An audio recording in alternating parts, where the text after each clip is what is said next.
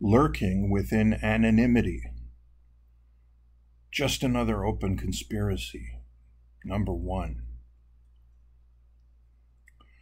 What's the originality of any story if political posturing begins great glory? I confess I am frequently bored when similar people get an award. In the binary of ones and zeros, what is the reality of heroes? Did they wear 1,000 masks for forever changing tasks?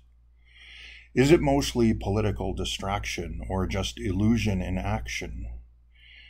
Is it merely the law of attraction or more consumer reaction?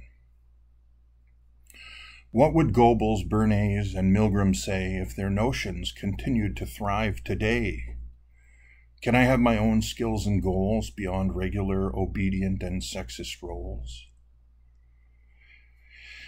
Is this all simply due to those ads, or was I so empty needing fads?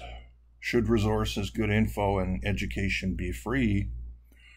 Or is it mainly about who has and gets a fee? And if your greatest skill was techno-hack, would you say your hat was black?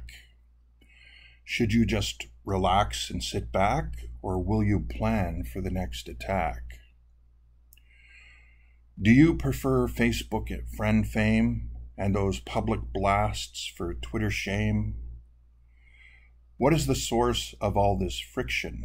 Is it all the disposable fiction?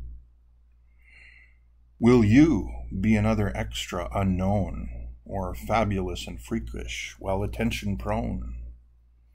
If monsters lurk as cameras view, perhaps some monsters are watching too.